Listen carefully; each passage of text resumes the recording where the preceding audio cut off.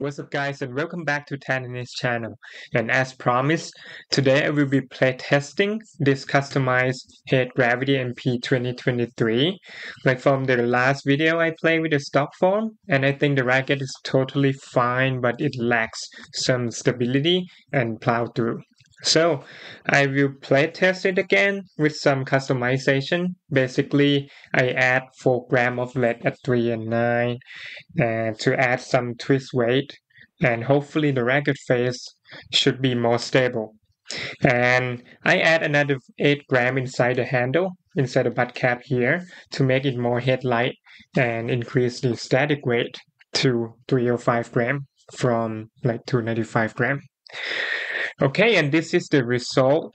The strung weight came up from 318 grams to around 331 gram, and the swing weight went up from 315 to 325 point, or like 10 points higher.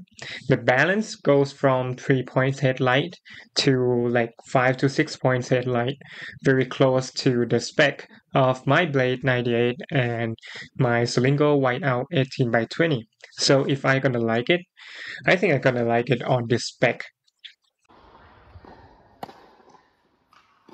Starting from the baseline, well, my first impression, I gotta say I like it more than on the stock form. The added weight really helps with increasing the stability, like expected, but it doesn't solve the unpredictable shots completely. I think the racket feels a bit firmer, which is good because on the stock form, it feels somewhat like the Wilson Clash in a way, like it flexes too much and it makes the ground strokes a bit inconsistent. Anyway, the racket still feels pretty much the same with the plushness and it's very comfortable to the arms. So if you guys have sensitive arms and want something that is like soothing, very smooth to hit with, well, the Gravity MP is one of the options that you should be looking at. With the higher swing weight, I can feel that the racket hits heavier for sure, and I can send the ball deep to the baseline very easily, most of the time at least. However, I don't feel like it plows through the ball very naturally like a Gravity Pro. The racket still twists a bit on the follow through, probably because the low flex again. I don't really understand why they make the MP version more flexy than the Pro. Normally, if you're looking at the racket lines from any brands, the lighter weight racket tends to be firmer than the heavier racket. So it could be stable and have ability to handle heavy ball to the level. Well, this one is the opposite. On my forehand, I think it's totally fine. I can generate pace very easily. I also can handle heavy ball a lot better than on the stock form. However, I still struggle a bit with rising ball and low ball on the forehand side. On the backhand side, it gets way better. I normally hit flatter backhand than on my forehand, so the highest weight and higher plow really helps with that. Now it probably feels like 80% of the Gravity Pro on the backhand, which is good enough because I consider my backhand on Gravity Pro the best. On the power, this customization really increases the power, better access to power. I think it's even a bit too much for me. I found myself hitting long pretty often if I going beyond like 80% of my power, especially when I want to increase the launch angle as well. I think this is because the ratio of power and spin that the racket gives is not very balanced. The Gravity MP has way more power than the topspin. That's why when you want to hit with a more margin of safety with higher launch angle and use the topspin to control the depth, it doesn't work all the times. Also, the flex of the racket also make it more difficult to get the feeling whether the ball will get that bite or not.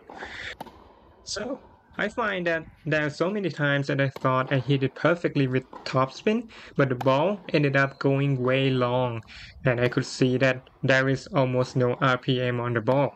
I think next time I will strung it probably 2 to 3 pounds higher tension to tone down the power. On the spin, well, I think it's the same as on the stock form, which is not good. This racket has just an okay spin, probably a bit below average. You could get it more with your swing, but it's the type of racket that reduces the pace and power of the ball when you try to add more spin.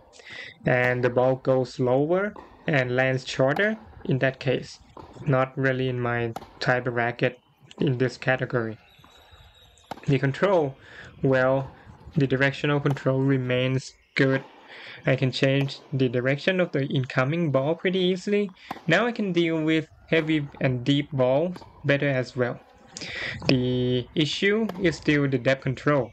I feel like I cannot gauge my power, especially when I'm playing in a match that I tend to put more effort on it than like baseline ground strokes practicing.